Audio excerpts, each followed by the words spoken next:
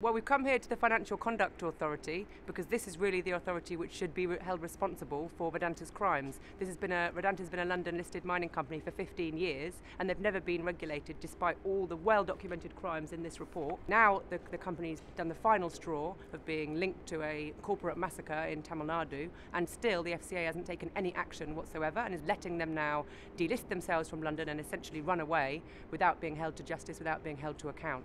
So this is not the only criminal mining company registered in London, and what we're saying to the FCA is you can't keep laundering these people's money, whitewashing their reputation. You need to actually hold them to account in London for the sake of all the victims of their atrocities elsewhere.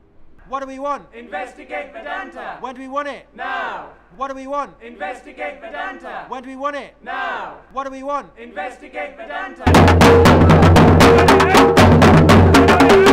We are Tamils in UK, and we are here to show our solidarity to the people around the world, and as well as in Tamil Nadu. They are polluting the Gulf of Mannar, they are polluting Thoothukudi. They are being fined by Supreme Court of India so many times. They are still getting away with so many human rights violations, environmental violations and stuff in India. They're running away from London because of this. Wherever they go in the world, we will be there. From 2007 to 2012, this company was mining illegally in Goa. And all that money, in today's term, it would be like 2.5 billion pounds. 2.5 billion pounds of plunder.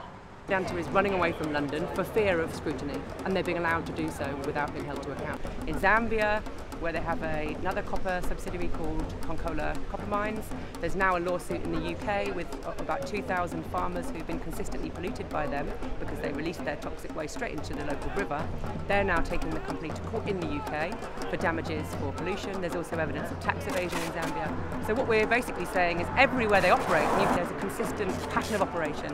Do you think that this is why they're now coming off the stock market in the UK, because the pressure is too high on them? Absolutely. They announced that they were going to delist shortly after the massacre which occurred. There were global protests all over the world, particularly by the Tamil community, against asking for justice for that massacre. The Shadow Chancellor of the Exchequer in the UK made a very strong statement saying this company should be delisted from London because it's a rogue corporation. London City! London City!